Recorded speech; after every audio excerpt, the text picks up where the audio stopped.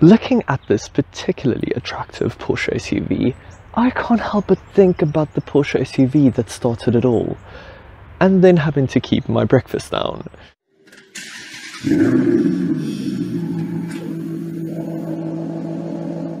Hi guys, Eric here and welcome back to my channel. Today I will be having a look at this 2015 Porsche Macan S diesel. And let's not beat around the bush, it is pretty. Much prettier than Porsche's first attempt at an SUV.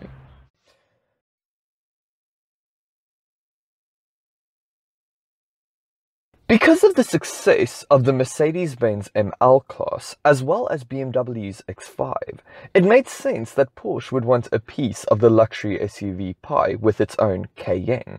And on paper, everything seemed fantastic.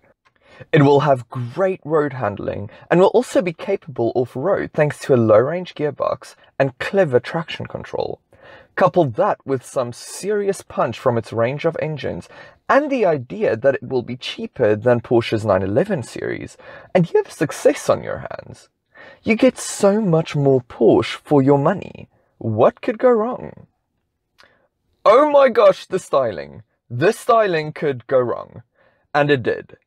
I remember the first time I saw one of them. Truthfully, it was just plain ugly. The headlights seemed to be too small, and the lower air intakes too big, while the rear styling looked bulbous and unattractive. It really is such a pity, considering it did deliver on-road as well as off. Interior quality was good for the time, and come on, you got the badge with the practicality. Even with those looks, it was a big success, making up for 47.3% of all Porsche sales in 2005. I was shocked to say the least, but to each his own, I guess. It was offered with a wide range of petrol engines. The range kicked off with a VW 3.2 VR6 engine producing 184 kilowatt and 310 Newton meters of torque. The range topped off with a 4.5 litre twin-turbo V8 with a monstrous 384 kilowatt and 720 Newton meters of torque. By the Cayenne's second generation, the styling seemed much more toned down and derivative. Not to say that it was a bad thing. I wouldn't call it gorgeous, but it was a remarkable improvement. I really fell in love with the interior though. I adore buttons in a car, and the Cayenne, just like the Panamera, had no shortage. I took to the cabin so much that I started looking at the Cayenne in a different light, but something was still missing. And then, in 2014, it arrived, the Macan. When it comes to its styling, I feel as though this is what the Cayenne should have been all along. The proportions are excellent, and the front end looks aggressive without reminding me of a catfish. But for me, those rear light clusters are perfection. If you couldn't tell, I really like the looks of the Macan. But it got even better. In the Macan, you rest easy with a 5-star Euro NCAP rating. Then you get inside, your senses are rewarded with a stunningly crafted cabin with excellent materials, as well as exceptional build quality. I do believe that lately, when it comes to fit and finish, no one does it like Porsche or Audi. Interestingly, the Macan is actually based on the first generation Audi Q5. However, it is 43mm longer and 36mm wider. It also shared its front and rear suspension, albeit thoroughly modified. The Macan, which is Javanean for tiger, was launched in two derivatives, the Macan S and Macan Turbo. With time came the Macan S Diesel, like our test unit here, and the Macan GTS, the GTS filling the gap between the S and the Turbo. All engines were mated to a 7-speed dual-clutch gearbox. In 2016, Porsche released its entry-level Macan with a 2-litre straight-four turbo with 185 kilowatt and 375 Nm of torque. Quite a far cry from the turbo's 324 kilowatts and 600 Nm of torque, but more than adequate. But the Macan S diesel is no slouch either. Let's take a closer look at this stunner. I just love modern automotive interior design. We have come a long way. Even by 2021 standards, this Porsche Macan's interior is beautiful. I love its unique layout. It passes with flying colors whether you take it all in at the same time or go over it with a fine-tooth comb. The first two things that I notice when I get into the Macan is this intricate Porsche logo on this leather-clad sports steering wheel with beautiful brushed aluminium accents. The paddle shifts to the PDK gearbox are also made out of solid aluminium. The other thing is the interesting layout of the dials. It is divided into 3 circles. The rev counter takes center stage, with the speedometer in the left circle and the full color driver's information display in the right.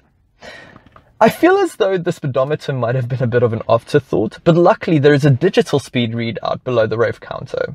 Now this has been Porsche's layout for decades, but it still stands out from the norm.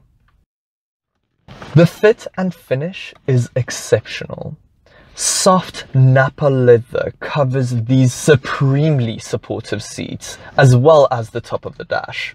Soft touch plastics are everywhere, even in places that you won't normally touch. All storage areas are lined with a soft material to avoid rattles while driving.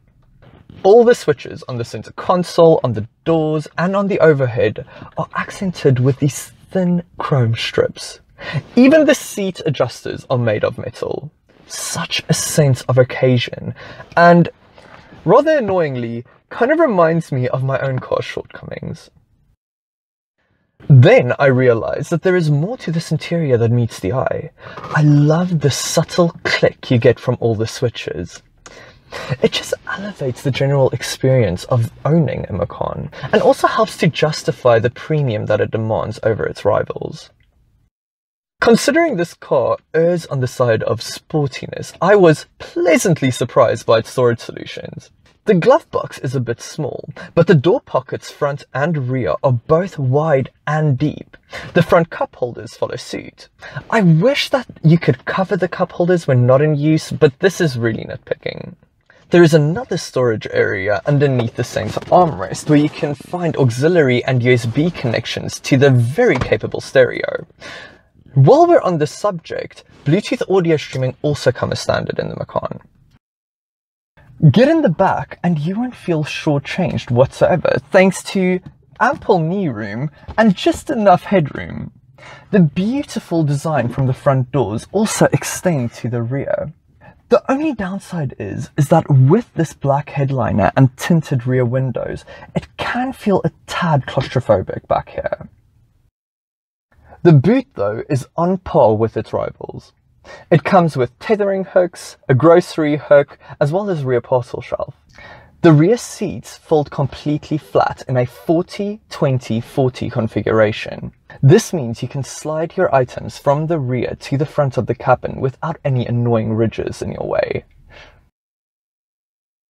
Being inside the Macan awards you a great sense of accomplishment. It really makes you feel special. Out on the road, and I finally understand why the Macan is so much more expensive than its Q5 brother. The driving experience is, to say the very least, fantastic. This is a driver's car. I love the feel of the steering. It tells you exactly what the front wheels are up to, and it is perfectly weighted. The brakes are also strong thanks to very big ventilated front and rear discs. It's almost never jerky, at least not until you get used to it. The Macan comes as standard with Porsche's 30-70 split four-wheel drive system. It only sends 30% of the power to its front wheels. This gives you the illusion of being pushed rather than pulled, which adds to the experience. The engine is a real gem. I can't hear diesel clatter coming into the cabin. I can't even tell that this is a diesel engine to begin with. Then there is the torque. The shove of 580 Newton meters combined with a very quick acting PDK transmission helps you forget about some of the downsides of owning a diesel engine. Thankfully, it reminds you of its benefits. With a combined fuel consumption of 6.1 liters per 100 kilometers and amazing overtaking capabilities, I find little reason to opt for the petrol Macan S. Driving around town is a doddle, thanks to the relatively small dimensions of the Macan, combined with quite a powerful engine. The turning circle is also surprisingly tight for an SUV. Combine that with front and rear PDC as well as a reversing camera, and this car is no more difficult to navigate than any other car in its class. Another noticeable aspect about the driving experience is the lack of tire roar and wind noise. Even with these optional 21-inch wheels, this cabin is fantastically insulated from the outside world. This means that at highway speeds you can listen to relaxing music in the background or have a calm conversation with a passenger. I am, however, saving the best for last: the dynamic chassis control. Essentially a system that alters the suspension, gearbox behavior, steering feel and throttle response based on what mode you're in. I've been in a couple of cars that offers a variation of this, but I am noticeably shocked at how well this system performs, particularly the adaptive dampers. When in sport mode, the steering becomes beautifully weighted and the car corners nice and flat. There is ample amounts of grip thanks to those aforementioned tires, and the suspension, while firm, never feels choppy. Put it in comfort mode, however, and this car is transformed into a fantastic long-distance cruiser. The comfort is exemplary. It's like magic. There is a caveat though. Dynamic chassis control is an option. So when buying new, be sure to specify from the options list. Or when buying used, be sure that the car is fitted with it already. It makes a lovely difference. I truly am struggling to find the compromises here. When it comes to driving, this Porsche does it all. Plus it makes you feel special and accomplished, and you get to drive Porsche's prettiest SUV. I guess if there is one thing to mention, it's that Porsche parts are quite expensive and there is quite a limited dealer network. Also, when you're buying used, be sure to find one that has a full service history. Then, come time to sell it again, you have the peace of mind of excellent residual value. Honestly, well done, Porsche. Thank you so much for watching another one of my videos. I thoroughly enjoy making these. If you enjoyed it, please remember to subscribe to my channel and also to like the video. I have loads more coming up, so stay tuned. Until next time, bye.